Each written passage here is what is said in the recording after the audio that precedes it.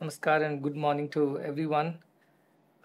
I, on behalf of the university that we have and the hospitals, I would like to congratulate and convey our best wishes and gratitude for the opportunity to speak on this seventh Ideal Village Conference, which is being held at Banaras in the university in association with Stanford, as well as Wheels Global Foundation and Pan IIT alumni.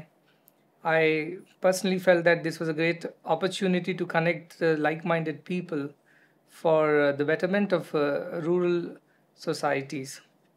And personally, I would like to thank and appreciate the efforts of the co chairs, uh, Dr. Sani Anand and Sundar Kamath, as well as the with Professor Sudhir Jain, the Vice Chancellor of Banaras Hindu University, for this wonderful event. Today's plenary session is about healthcare and nutrition, and this is an area that is very close to my heart individually, as well as one of the most important areas for social development.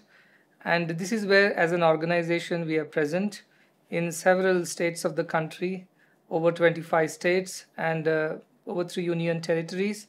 We work in the field of nutrition, and also across 7 to 8 states, we work in the field of healthcare, rural areas especially. If you look at India as a country, it is the country of villages.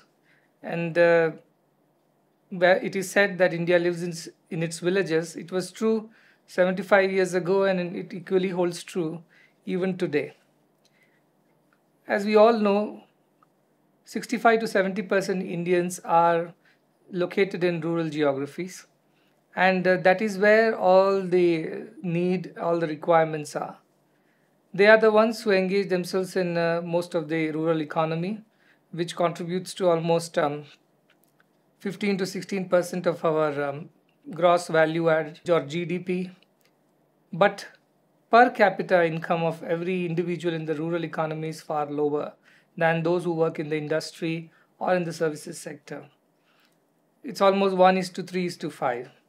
It means an agriculturist or a person engaged in some kind of a rural economy, 1/5 of somebody who is well educated and placed in a services sector or industry, 1/3 of what one earns in a regular industry, in a manufacturing kind of setup.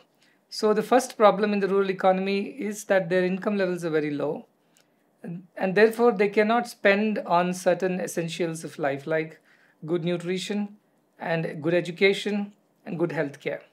These sectors are those which are to be looked after by the government largely under various social welfare schemes. But being such a populous country, it is very difficult to cater to everyone in the rural geography. For instance, in the healthcare side, the WHO standard says that for every 1,000 patients, there should be one doctor, at least a general physician. And for every 300 patients, there should be one nurse. Whereas if you look at rural India, I'm not talking about India in averages because that's not the real picture.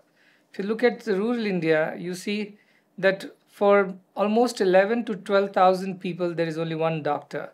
And that is again an average figure. There could be places where there is one doctor for 30, 35,000 people. And also on the nursing side, we find a similar situation where probably for 7 or 800 people, there is only one nurse compared to a WHO recommendation of 300 people.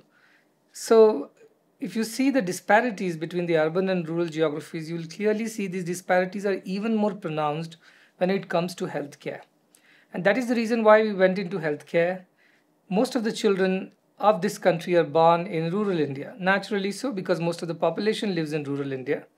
And these are the people who need all the help.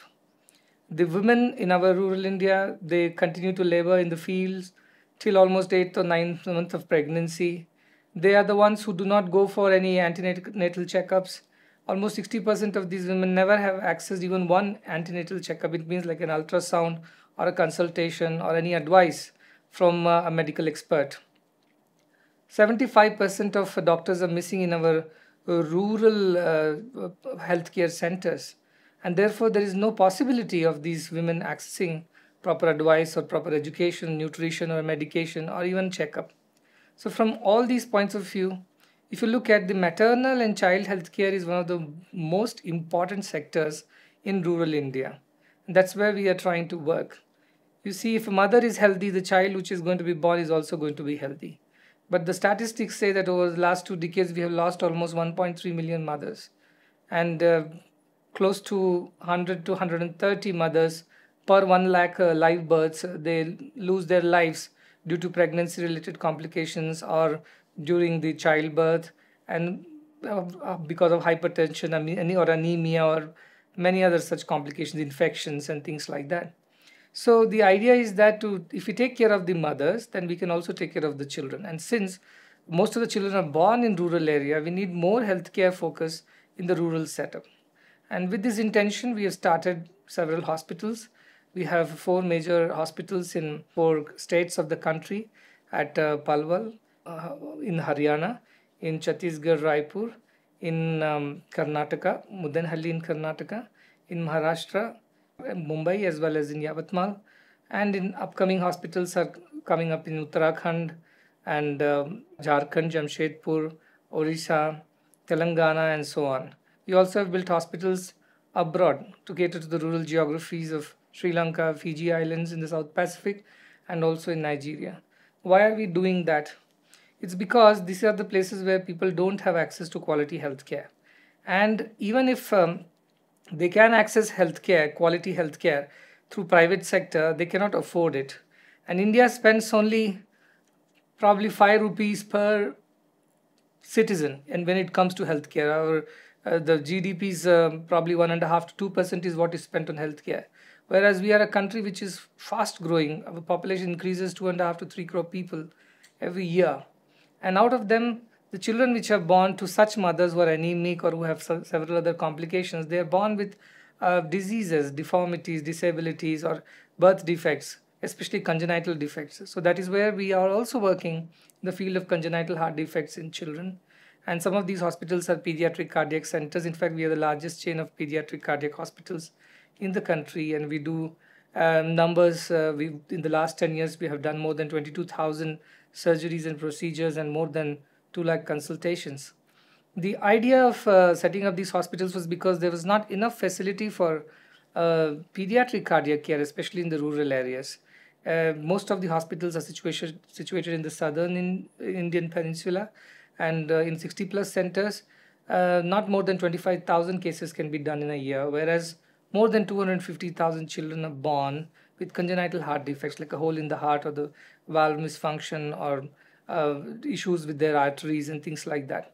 But they have nowhere to go because these operations cost a lot in private sector, in anything between 3 to 5 lakhs or even more depending on the complication.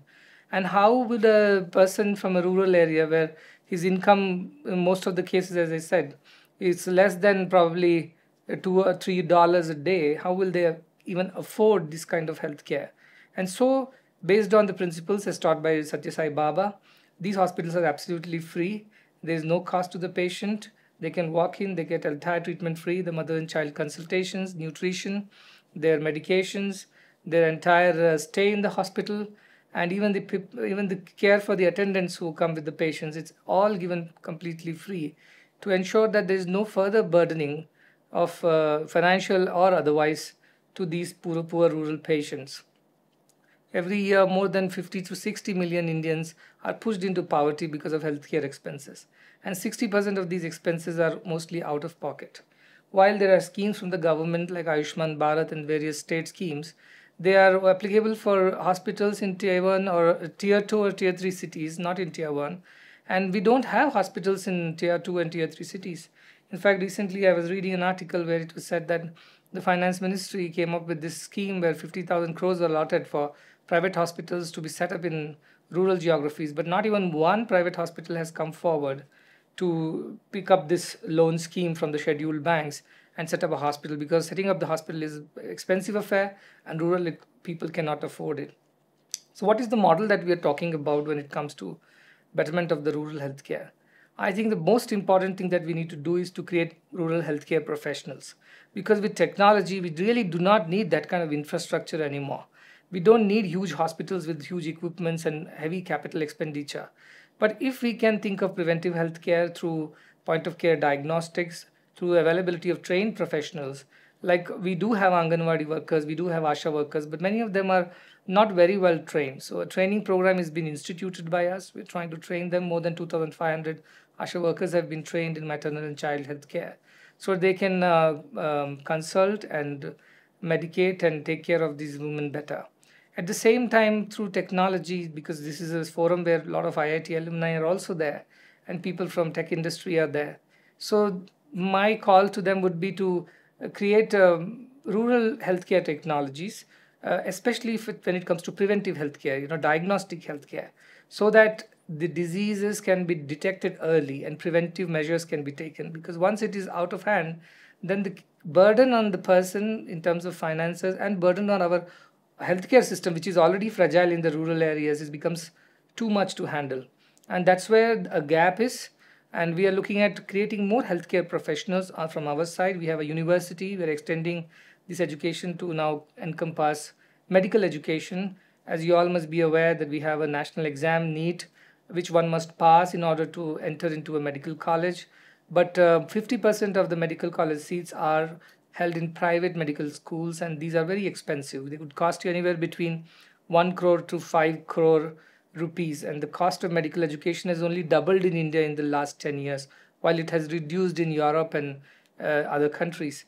So there are almost 20 lakh people, 19 to 20 lakh children who write this exam, and half of them even qualify, but not even 10% of them get admissions in the medical colleges because of the number of seats that are less. Government has taken several steps to create more medical schools, nursing colleges, paramedical training facilities. Yet it is not enough for the kind of country that we are, which is also growing continuously. We are one of the most populous countries now, 1.4 billion people. So this is where the gap is. You must train more professionals. You must use technology to reach out to the rural geographies and find innovative ways of bridging this gap between the healthcare need versus healthcare delivery in rural ecosystems. And it has to be affordable, it has to be accessible, and also agreeable. That's an important point, because if you don't make it agreeable to rural people, in the sense it does not match their lifestyle, their livelihoods, their way, indigenous knowledge of their own healthcare systems, the food that they eat, the environment that they live in, we cannot have one straitjacket approach to all the people. We have seen that even when we dispense medicines, people don't take it at times because they don't believe in it. They have their own local doctor or local consultant, healthcare consultant, or even an elder in the family who tells what to do. That's a good thing, because we must include them. We should make the healthcare approach inclusive by using the indigenous knowledge systems, and somehow try to find a synthesis between that and the modern medicine. That is also an approach that we are taking in our upcoming medical college that we are instituting in Mudenhalli in the Chikbalapur district of Karnataka. And I'm sure you'll be delighted to know that this medical education is going to be provided absolutely free of cost to the rural needy people.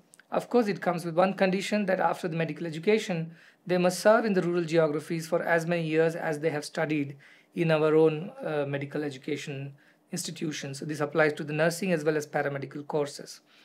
My effort is that in the next 25 years of our country's Amrit Kal, as we call it, and we are also looking at becoming a $5 trillion economy shortly, and probably $10 trillion by 2032.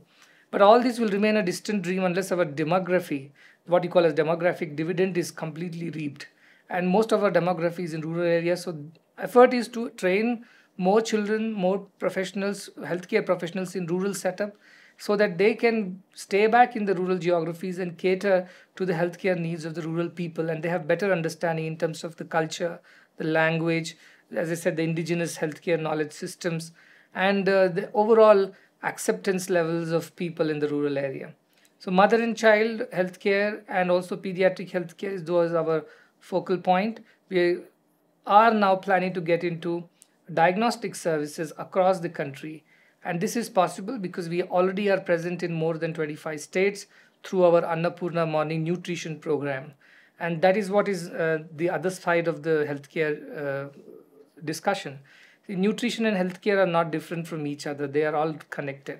Because once you have good food, food works like medicine. As somebody said, if you don't eat food like medicine, you'll eat medicine like food. Because if you don't take food correctly, if taking food correctly does not mean you fill up your belly. Uh, we have to get the right kind of nutrition, what we call as hidden hunger or micronutrition. So in that field, we started working, and we found that this is one-stop solution to many healthcare problems. If you provide right kind of nutrition to the pregnant women, or to the lactating mother, or to the baby which is born, from infants to toddlers to school-going children, uh, this will solve most of our healthcare problems. It will improve attendance in the schools for the children who are getting morning nutrition in terms of a breakfast, which is a well balanced breakfast, which also provides multi nutrients, micronutrients, which is important for the children's growth. So this is a program also that has been launched under Annapurna scheme, and now it's present, as I said, in more than 25 states. We serve 1 million rural children every morning with a nutrition drink called SciSure, and it has been customized to the age of the child and also to the geography. For instance, this program includes ragi and other millets in certain areas where that is the natural staple food. So it goes with the biological system of the person. Whereas in certain other areas, we also are looking at giving it in wheat based or malt based. So there are various kinds of formulations which have been done very scientifically and approved by the food authorities to ensure that the micronutrients reach the rural children. Now we are serving almost 1 million children across 11,000 government schools with the help of almost 6,500 volunteers who are teachers of the schools as well as our NGO volunteers. And all these people together are taking care of 1 million children, and our hope is to grow and cover at least 2 million children by 2025. Need is much more. In India alone, almost 37 million children are malnourished, and almost 0.8 million children, that is 8 lakh children, die every year under 5 death. This is because of malnutrition. You can imagine a country which is agricultural economy, where 68% of the population is engaged in agriculture. That country also faces a crisis of nutrition. So we have food, but we do not have nutrition. And that is important, and that problem is again a gap area which is being solved for a very little cost. For a morning nutrition drink, we are able to see great impact in terms of development of the child, uh, his physical impact in terms of the better hemoglobin, more weight, and in terms of social impact, because they go to school, because they're attracted by these morning drinks, nutritional drink or a breakfast, as the case may be. So they go to school early to receive this nutrition, and that helps to increase the attendance, more attention in the class. So you see, this one solution of nutrition is solving many problems. It is making the education budget work better. It is making the healthcare budget, as I said, work better or more efficient, because you are solving many problems by nutrition, giving nutrition. Unfortunately, in India, so far, we do not have a national program which covers morning nutrition needs for children of the school, especially government schools. In recent policy, national education policy, there has been a mention of providing some kind of nutrition to Anganwadi as well as primary school children, but it does not cover the entire gamut of all the classes. And I must point out that the nutrition in girls, especially those who are adolescent, is even worse, because they are going through a growth phase, and they have menstrual cycles, they lose a lot of blood and a lot of iron, and that is not replenished by the food that they eat. Now, these are the girls which are going to become mothers in the future, and therefore we came up with a special formulation in SciSure, which is an innovation for adolescent girls, so that they get the right kind of nutrition, and when they grow into women who are going to conceive babies, they are healthy women who are going to produce healthy babies, and that itself will solve most of our country's problems. So on healthcare and nutrition side, these are the new things that we are doing, preventive healthcare, and our view is that in within next 5 to 10 years, we want to set up one such diagnostic center across in every taluka of the country. So that would cover more than probably 6,000 centers around the country. But these are very simple centers. They are on a rental lease model, and we have planned to tie up with Janaushadhi model of the government, so that the medicines can be dispensed by the Janaushadhi center, and diagnostics can be done by our person. And we are looking at training close to around 5,000 such professionals who could be school pass outs, who could be early, maybe in their undergraduation, They can be trained. There are many girls who can be trained that will create rural employment as well and more awareness. And all these programs are going to be provided free of cost to the people who are wanting to get engaged in it. So that is where we need all the help. We have a model of Samaja, Sarkar, and Samstha, where the Samaja, in the sense the entire society, the corporates, and the various other sectors of the society, uh, should work hand in hand with the government, the Sarkara, and Samstha, that is us, our NGOs like us, which are working for the development of rural India. Having said this, I must also say that this aspect of rural development in healthcare and nutrition is though it's very crucial, but it's only one part of it. You see, healthcare is and nutrition is not just physical phenomenon; it is also mental. When the mind of the person is healthy and happy, that's also important. And what is the nutrition for the mind? Nutrition for the mind is right kind of education, right kind of thought process, right kind of inputs, and right kind of stimulation. All this is also important. We have so much of underutilized potential in rural youth and children. They're very innovative, very creative, but they don't get the opportunity. So unless we add education also to this scheme, we will not be able to ensure the right kind of mental health in these children and the rural people. And again, education cannot be just accumulation of information or hard facts, but it is about transformative process. It is about developing the creative capacity of the child and thereby engaging the child completely in body, mind, and spirit. And that kind of education is also crucial for improving the nutrition, in the sense the mental nutrition, as well as the healthcare, because healthy minds are important for healthy bodies. And in the recent times of COVID, we have seen how mental health has become the elephant in the room. No more it can be ignored. And especially in children and teenagers, adolescents, this has become a major issue. So we also have educational programs for rural youth, rural children, which is to ensure that they get the same high quality urban education with all the technology that is at our disposal. At the same time, it is infused with moral, cultural, and spiritual principles without being religious. This ensures that the children have an integrated approach to education, and they grow as a wholesome personality. In body, they are strong and healthy. In mind, they are creative, they are intelligent, they are capable. And in spirits, they are happy and they are enthusiastic to learn and to be contributing to the society's welfare. So these are the things that are also being done. We have across 25 schools and across 20 districts. We have 3 university campuses. Again, all the education is entirely free to ensure that more and more children enroll themselves in the educational programs and they complete their education, because the dropout ratio is very high in our rural schools, and not more than 25% of our entire country's school children go into university education, and in rurals it must be even worse. But what I know is that not even 1% of the rural girls enter higher education. So that's such a wasted potential. Imagine 50% of the student population is girls, and 1% of them in the rural area alone take to higher education. So we are very proud that at our university we have 50% girls and they are doing very well. In fact, last year when we had the first convocation, the girls who graduated, more than 50% of them were first generate literates. It means their mothers have never gone to school, forget about college. Their fathers have not gone to school, forget about a higher education. These girls are the first in their entire clan to enter the portals of a university and finish their graduation successfully. We have internship programs for them to help in our rural campuses, which gives them hands-on experience. They are then allowed to continue their postgraduate studies with us. It's again free. And another innovation that we have done is that in post-graduation, we also provide them with stipends, which will ensure that they are encouraged and motivated, because there is kind of a financial incentive. So the parents allow the girls to continue and not get them married off too soon. All these are important, and as there are many topics in our seminar or conference, including sanitation, including agriculture, energy, and other sustainable strategies. Truly, these are not different from each other. In the sense, you can't look at them independently or in silos. They all affect each other. Better infrastructure, road, better agricultural practices will ensure more nutrition in the rural villages.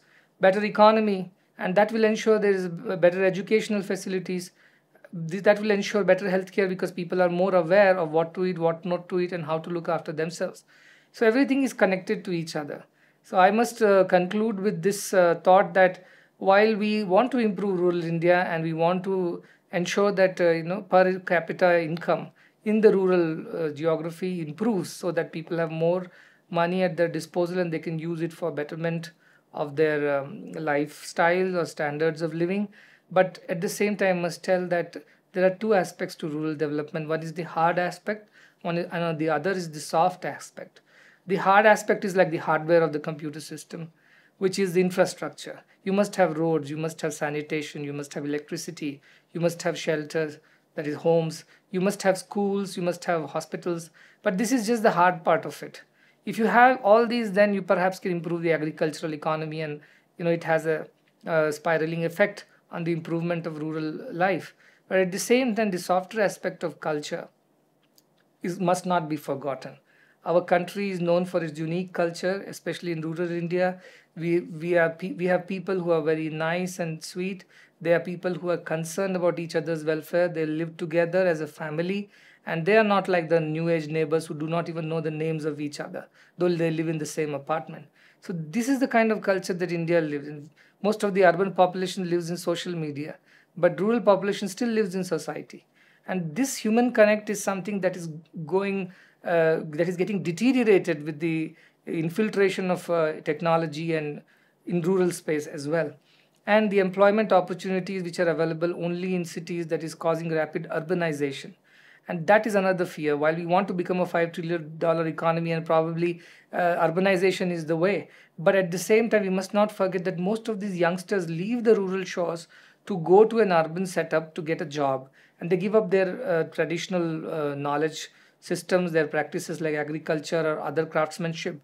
And that's a kind of deterioration of the social fabric, the diversity that the country stands for. And I have seen it with my own eyes. We have seen the perils of urbanization, especially closer to rural geographies, where the youngsters have left their homes, leaving their old parents behind, and then there's nobody to look after them, and all their agricultural practices that the parents were having, that's falling low now. For example, in Mandya, I saw many of the sugar making units are shut down because youngsters are not there anymore and old people are too old. Many of the farms are not being cultivated anymore because they can't afford modern machines. These are all small farms. At the same time, they don't have youngsters to plow the field. The coffee production in Chikmagalur, for that matter, in Karnataka, is falling, and the price of coffee is always fluctuating. It's because we don't have enough workers in the field. So while technology can help, infrastructure can help, but at the same time, we must ensure that our rural people live in rural India. They don't leave rural India. In fact, I am a big advocate of ruralization of India instead of urbanization of India. But what kind of rural India? A rural India which is at par in terms of its hard infrastructure when it comes to comparison with the city. At the same time, the soft, the heart, the soul of the rural India should also be preserved. Where people love each other, they are concerned about each other, they still follow the values and traditions, they still have that spiritual anchoring which is gone missing in the urban setup. So I do not want the rural geography to be turned into an urban kind of setup, and we lose a lot of it. So provide infrastructure, fill the gaps whichever is available, work together in a collaborative way to solve these day-to-day problems, you see. But once these problems are solved, we must always be mindful that we cannot afford to lose our culture, cannot afford to lose the spiritual nature of our rural fabric. And if we do that, then I think this growth that may come because of, as I said, infrastructure development or better practices, it won't be sustainable, because sooner or later people would not be happy, and that will affect their health, that will affect everything that they do, and again we will be living in an unhappy country. In fact, there are surveys that are done about which are the happy countries to live in, and I'm sure India doesn't figure in that. It's only because we still were fighting for the basics. At the same time, we are slowly becoming insensitive to the actual culture, to the actual spiritual roots that India always had, where we all lived in harmony. It is only India which says Vasudhaiva Kutumbakam. We are all a family. The whole world is one family. That's our motto: one world, one family. and our rural families need our help. So as people who are educated, it's now our responsibility to educate those who can't afford it. As people who are healthy, it's our responsibility to ensure that somebody who needs healthcare is provided in affordable or accessible way. If we are sheltered, we have clothes on our body, we must ensure that somebody who does not have is also given this. And in this way, we will create a better world, a better India, a better rural India. And I look forward to working with all of you in all these fields to improve healthcare and nutrition in rural India, apart from other social sectors like agriculture, education, infrastructure, and so on. I invite you all to work together so that we can achieve more and share and learn from each other's experiences and knowledge. Thank you very much for providing us this opportunity to share our thoughts and what we do. And I look forward to working with all of you. Thank you again.